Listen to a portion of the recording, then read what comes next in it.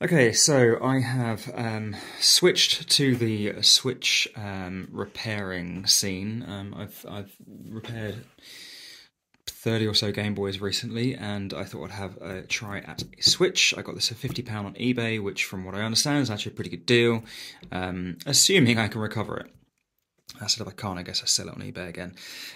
Now, the battery, originally I checked the voltage on this, it was 2 point something volts, and actually the charge does seem to work, so I've got it plugged into a charger, and it's drawing 0.4 amps, which from what I understand the battery is charging. And in fact actually I can see that because when I test a multimeter across positive and negative leg of the battery, I can see it's up to 3.8. I haven't managed to see if it goes past 3.8 yet. I need to leave it for quite a while, see if I can get it to 4 amps.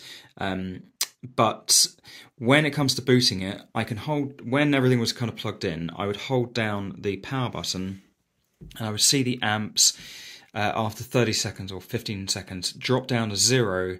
And at that point I would have expected it to go up to about 1.5 to show that the board is booting and the screen is getting power.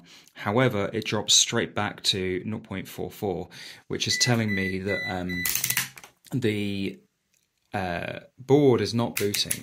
So I have done some continuity tests around this chip, mostly because that's what a lot of the videos are kind of talk about, kind of bad charge, and the capacitors around here kind of going bad, but that is not the issue. The capacitors across there are good. What I'm going to do is switch to a microscope and kind of show you where I think that it's bad and where I think the problem is. I think the problem is actually this chip. So I'm going to switch to the microscope. I'm going to have to unplug the power. This is where I think the trouble's at. So I've got my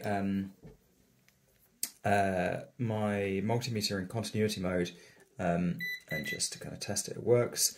The capacitors around here generally fine.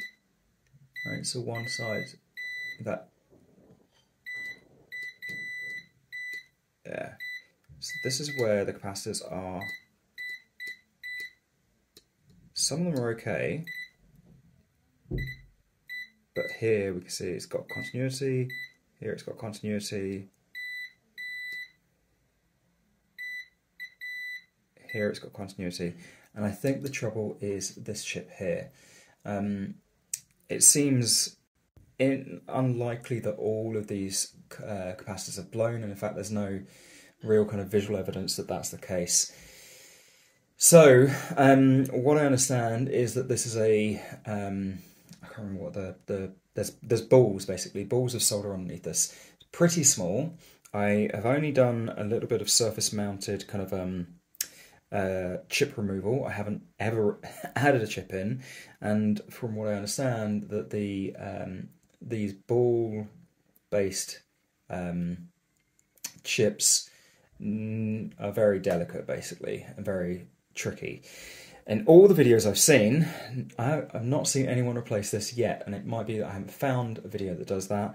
It might be that I'm looking in a completely wrong place, but I think from the model number, this is a power management chip. I think that the power is running through this. This steps up to the voltage that is needed for the screen and the CPU, maybe.